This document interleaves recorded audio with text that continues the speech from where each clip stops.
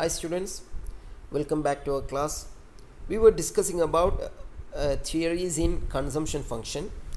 We started with the psychological law of consumption, then with the absolute income hypothesis. Both of these were of Keynes. Then we discussed about Kuznets' consumption puzzle, which was an empirical study that he conducted based on the absolute income hypothesis, but at final it turned against Keynes' absolute income hypothesis. Then we discussed the relative income hypothesis of S. Duesenberry. And today we are discussing about the life cycle hypothesis, which was put forward by Franco Modigliani in 1957. So what does life cycle hypothesis mean? It is an economic theory that describes the spending and saving habits of people over the course of a lifetime. ജീവിതത്തിലുടനീളം ജനങ്ങൾ അല്ലെങ്കിൽ ഒരു വ്യക്തി എങ്ങനെയാണ് spend ചെയ്യുന്നത്, save ചെയ്യുന്നത്, ആ ഹാബിറ്റിനെ ഒരു തിയറിയാക്കി രൂപപ്പെടുത്തുന്നതാണ് എന്ത് ചെയ്യുന്നത്, ലൈഫ് സൈക്കിൾ ഹൈപ്പോത്തസിസ് ചെയ്യുന്നത്. As we said, it was developed by Franco Modigliani in 1957. The theory is that individuals seek to smooth consumption throughout their lifetime by borrowing when their income is low and saving when their income is high. ഈ theory എന്താണ് പറയുന്നത്? ജനങ്ങൾ അല്ലെങ്കിൽ ഒരു വ്യക്തി ജീവിതത്തിലുടനീളം അവൻ്റെ consumption ഒരു സ്മൂത്തായ രീതിയിൽ കൊണ്ടുപോകാൻ വേണ്ടി ശ്രമിക്കും. അവന് വരുമാനം കുറഞ്ഞ സമയത്ത് കടം വാങ്ങിക്കൊണ്ടും വരുമാനം കൂടുതലുള്ള സമയത്ത് സേവ് ചെയ്തുകൊണ്ടും അവൻ എന്തു ചെയ്യും? അവൻ്റെ കൺസംഷൻ ഒരു സ്മൂത്ത് പാറ്റേണിൽ കൊണ്ടുപോകാൻ വേണ്ടി ശ്രമിക്കും. The LCH, that is the life cycle hypothesis, assumes that individuals plan their spending over their lifetime. ചെലവഴിക്കലിനെ കുറിച്ച്, എക്സ്പെൻഡിച്ചറിനെ കുറിച്ച് ഒരു വ്യക്തി ചിന്തിക്കുമ്പോൾ they plan their spending over their lifetime. തൻ്റെ മരണം വരെ എങ്ങനെയായിരിക്കണം സ്പെൻഡിങ്, അല്ലെങ്കിൽ തനിക്ക് എപ്പോഴെല്ലാമാണ് ജോലി ഉണ്ടാകുന്നത്, എപ്പോഴെല്ലാം ശമ്പളം വർദ്ധിക്കുന്നു, ശമ്പളമില്ലാതാകുന്ന സന്ദർഭം ഏതാണ്, വരുമാനം കുറയുന്ന സന്ദർഭം ഏതാണ്, ഇങ്ങനെയെല്ലാം കണക്ക് കൂട്ടി ജീവിത ലൈഫ് ടൈം മൊത്തം ഒരു കാൽക്കുലേറ്റ് ചെയ്തിട്ടാണ് അവരെന്ത് ചെയ്യുന്നത്, അവരുടെ സ്പെൻഡിങ് പ്ലാൻ ചെയ്യുന്നത്. Taking in to account their future income. അതാണ് ഭാവിയിൽ എത്ര വരുമാനം ലഭിക്കും, എന്നാണ് എൻ്റെ വരുമാനം കുറഞ്ഞു വരുന്നത് എന്നതെല്ലാം കാൽക്കുലേറ്റ് ചെയ്തതിന് ശേഷമാണ് ദേ plan their spending. Accordingly they take on ഡെപ്റ്റ് when they are young. ചെറുതാകുമ്പോൾ അവരെന്ത് ചെയ്യുന്നു? കടമെടുക്കുന്നു. Assuming future income will enable them to pay it off. ചെറുതാകുമ്പോൾ അവർക്ക് വരുമാനമില്ല, അതുകൊണ്ട് അവർ കടമെടുക്കുന്നു. എന്ത് പ്ലാനിങ്ങിലാണ് കടമെടുക്കുന്നത്? കുറച്ച് കഴിഞ്ഞാൽ ജോലി ലഭിക്കുകയും ആ ജോലിയിൽ നിന്ന് ഉള്ള സേവിങ് കൊണ്ട് ഈ കടം തിരിച്ചടക്കാം എന്ന പ്ലാനിങ്ങിൽ. ദേ then save during middle age. Middle ഏജിൽ അവർക്ക് വരുമാനം ഉണ്ടാകുന്നു, അവരെന്ത് ചെയ്യുന്നു? ആ വരുമാനം സേവ് ചെയ്യുന്നു. In order to maintain there level of consumption when they retire. Retire ചെയ്തതിന് ശേഷം അവരുടെ കൺസംഷൻ അതുപോലെ മെയിൻറ്റെയിൻ ചെയ്യാൻ വേണ്ടി, മുൻ ജീവിതത്തിൽ ഉണ്ടായിരുന്നത് പോലുള്ള കൺസംഷൻ പാറ്റേൺ മെയിൻറ്റെയിൻ ചെയ്യാൻ വേണ്ടി അവരെന്ത് ചെയ്യുന്നു? അവരുടെ മിഡിൽ ഏജ് അല്ലെങ്കിൽ അധ്വാനിക്കുന്ന ആ ഒരു ടൈമിൽ അവരുടെ സേവിങ്സ് എടുത്തു വെക്കുന്നു. എന്തിന്? റിട്ടയർ ചെയ്തതിന് ശേഷം വേണ്ടി ഉപയോഗിക്കാൻ. ഇതാണ് ലൈഫ് സൈക്കിൾ ഹൈപ്പോത്തസിസ് പറയുന്നത്. ഇനി അതിൻ്റെ ഒരു ഗ്രാഫിക്കൽ റെപ്രസെൻറ്റേഷൻ നമുക്ക് കാണാം. ഒരു യു ഷേപ്പ് കേർവാണ് എന്തിനെ സൂചിപ്പിക്കുന്നത്? ലൈഫ് സൈക്കിൾ ഹൈപ്പോത്തസിസിനെ സൂചിപ്പിക്കുന്നത്. ഹൊറിസോണ്ടൽ ലൈൻ അഥവാ X axis it measures the life time, that is your age, and the Y axis that is the vertical line measures your income.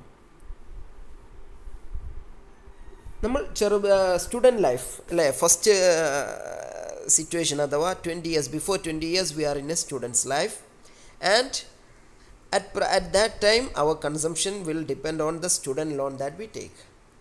പഠനത്തിൻ്റെ സമയത്ത് നമ്മൾ എന്ത് ചെയ്യുന്നു? സ്റ്റുഡൻറ്റ് ലോൺ എടുക്കുന്നു നമുക്ക് പഠിക്കാൻ. And what we expect in the middle age we will be having a good salary, we will be having a good income, and we will pay back that student loan. 20 മുതൽ 65 വയസ്സ് വരെ നമ്മൾ എന്ത് ചെയ്യുന്നു? നമ്മൾ അധ്വാനിക്കുന്നു. Will be working and will be having saving. 65-ന് ശേഷം വീണ്ടും എന്ത് സംഭവിക്കുന്നു? നമ്മുടെ ഇൻകം കുറഞ്ഞു വരുന്നു അല്ലേ? അപ്പോൾ ആ മുകളിലേക്ക് പോയി അടിയിലേക്ക് വരുന്ന യു ഷേപ്പ് കർവാണ് നമ്മുടെ ഇൻകം കർവ്. അപ്പോൾ 20 വയസ്സിന് മുമ്പ് ഇൻകം കർവ് എന്താണ്? കുറവാണ്. But after between 20 to 65 years the income curve will be on top, and after that റിട്ടയർമെൻറ്റിന് ശേഷം 65 വയസ്സ് റിട്ടയർമെൻറ്റിന് ശേഷം ഇൻകം കർവ് വീണ്ടും കുറഞ്ഞു വരുന്നു. ഇവിടെ ശ്രദ്ധിക്കേണ്ടത് എന്താണ്? Consumption curve. ഇവിടെ ഇതിലുള്ള കൺസംഷൻ കർവ് എന്താണ്? ഒരേ പാറ്റേണിൽ ചെറുതായിട്ട് ഇൻക്രീസിങ് ഉണ്ടെങ്കിലും ജീവിതത്തിലുടനീളം കൺസംഷൻ ഒരേ പാറ്റേണിലാണ് പോയിക്കൊണ്ടിരിക്കുന്നത്. അഥവാ ഒരു വ്യക്തി അവൻ്റെ കൺസംഷൻ പാറ്റേൺ തീരുമാനിക്കുന്നത് അവൻ്റെ ഭാവിയിൽ എത്ര വരുമാനം ലഭിക്കും എന്നതുകൂടി കണക്കാക്കിയിട്ടാണ്. തൻ്റെ റിട്ടയർമെൻറ്റിന് ശേഷം തനിക്ക് ജീവിക്കാൻ എത്ര വരുമാനം വേണം എന്നവൻ കാൽക്കുലേറ്റ് ചെയ്തിട്ടായിരിക്കും നിലവിൽ അവൻ്റെ കൺസംഷൻ നടത്തുക. അപ്പോൾ അതിനനുസരിച്ച് അവൻ എന്ത് ചെയ്യും? സേവിങ് ചെയ്യും എന്നാണ് പറയുന്നത്. അപ്പോൾ ഈ ഗ്രാഫിൽ നിന്ന് നമുക്ക് മനസ്സിലാകുന്ന ഓരോ പോയിൻറ്റ്സ് നമുക്കൊന്നുകൂടിയും ഡിസ്ക്രൈബ് ചെയ്യാം. The graph shows individuals save from the age of 20 to 65. 20 വയസ്സ് മുതൽ 65 വയസ്സ് വരെ ഒരു വ്യക്തി സേവ് ചെയ്യുമെന്നാണ് ഗ്രാഫ് സൂചിപ്പിക്കുന്നത്. As A student it is rational to borrow to fund education. അവൻ്റെ വിദ്യാഭ്യാസത്തിൻ്റെ ചെലവിന് വേണ്ടി അവൻ എന്ത് ചെയ്യുന്നു? കടമെടുക്കുന്നു, ലോൺ എടുക്കുന്നു. The second point, then during your working life you pay off students loan and begin saving for your retirement. ജോലി എടുക്കുന്ന സമയത്ത് അവൻ എന്ത് ചെയ്യുന്നു? ആ സ്റ്റുഡൻറ്റ് ലോൺ തിരിച്ചടക്കുകയും റിട്ടയർമെൻറ്റിന് ശേഷമുള്ള ടൈമിന് വേണ്ടി സേവ് ചെയ്യുകയും ചെയ്യുന്നു. This saving during working life enables U to maintain similar levels of income during your retirement. അപ്പോൾ ഇത്തരത്തിലുള്ള സേവിങ് എന്തിനെ ഹെൽപ്പ് ചെയ്യുന്നു?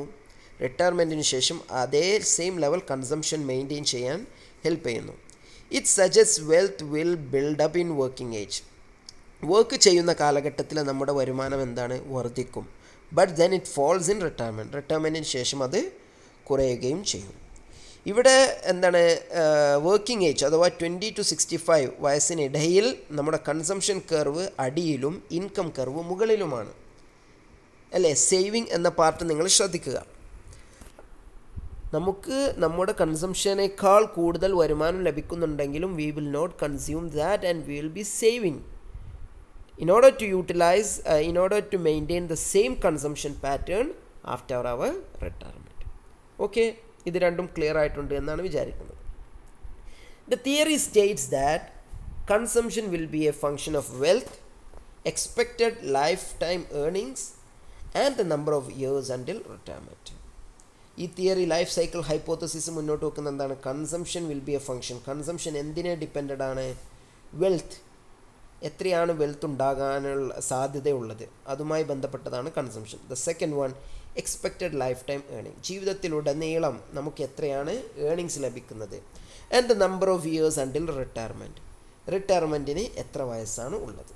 അപ്പോൾ ഈ ഘടകങ്ങൾക്കനുസരിച്ചായിരിക്കും എന്ത്?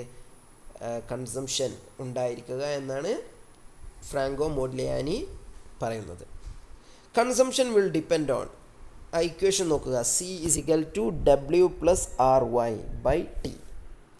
എന്താണ് C? Consumption, W wealth, R years until retirement, remaining years of work, Y income, T remaining years of life. ഇപ്പോൾ W എന്ന് വെൽത്താണ്. ബേസിക്കലി ഒരു വ്യക്തിക്ക് അവൻ്റേതായ വെൽത്ത് ഉണ്ടാകും, അനന്തരമായി ലഭിക്കുന്ന വെൽത്ത് അല്ലെങ്കിൽ അധ്വാനിച്ചുണ്ടാകുന്ന വെൽത്ത്. അപ്പോൾ ആ വെൽത്തിനനുസരിച്ചായിരിക്കും അവൻ്റെ കൺസംഷൻ. ഇപ്പോൾ ഒരാൾക്ക് നല്ല വെൽത്തുണ്ട്, അപ്പോൾ എന്നാൽ അയാൾക്ക് എന്തില്ല? ഇൻകം ഇല്ല, അതൊരു സ്ഥിര വരുമാനമില്ല. പക്ഷേ അനന്തരമായി കിട്ടിയ ഒരുപാട് വെൽത്തുണ്ടെങ്കിൽ his consumption pattern will of course B high. That is A truth അല്ലേ? അതാണ് എന്ത് നമ്മുടെ ഇക്വേഷൻ സൂചിപ്പിക്കുന്നത്. C = consumption is equal to wealth plus RY. What does RY? Years until retirement into income. എത്രയാണ് നമുക്ക് ഇൻകം ലഭിക്കുന്നത് നമ്മുടെ ജീവിതത്തിലുടനീളം അഥവാ വർക്കിംഗ് ലൈഫിൽ എത്രയാണ് ഇൻകം ലഭിക്കുന്നത് എന്നാണ് RY കാൽക്കുലേറ്റ് ചെയ്യുന്നത്. അപ്പോൾ അതാണ് നമ്മുടെ wealth plus RY total income divided by t, years of remaining years of life. ജീവിതത്തിലൂടെ റിട്ടയർമെൻറ്റിന് ശേഷം നമ്മൾ എത്ര വർഷം ജീവിക്കുന്നു.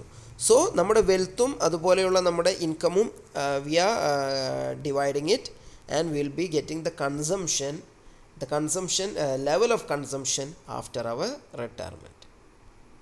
ഓക്കെ, ആ ഇക്വേഷന് ക്ലിയർ ആയിട്ടുണ്ടാകുമെന്ന് വിചാരിക്കുന്നു.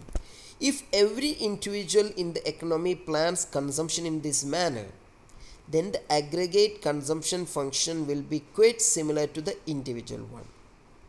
എല്ലാ വ്യക്തികളും, എക്കണോമിയിലെ എല്ലാ വ്യക്തികളും ഇത്തരത്തിലാണ് കൺസംഷൻ പ്ലാൻ ചെയ്യുന്നതെങ്കിൽ എന്ത് സംഭവിക്കും? Aggregate consumption function will be quite similar to the individual one. Aggregate consumption ഫംഗ്ഷനും ഇത്തരത്തിൽ അതുപോലെയുള്ള ഇൻഡിവിജ്വൽ കൺസംഷൻ ഫംഗ്ഷനെ പോലെയുള്ള ഒന്നായിട്ട് മാറും. Thus the aggregate consumption function of the economy is C is equal to AW plus BY, where A is the marginal propensity to consume. അല്ലേ, consumption ഫംഗ്ഷനിലെ A എന്താണ്? Marginal propensity to consume for wealth, and B is the marginal propensity to consume for income. അപ്പോൾ നമ്മുടെ aggregate consumption എന്തായിരിക്കും? വെൽത്തിൻ്റെ എത്ര ഭാഗം consume ചെയ്യണം, അതാണ് marginal propensity to consume.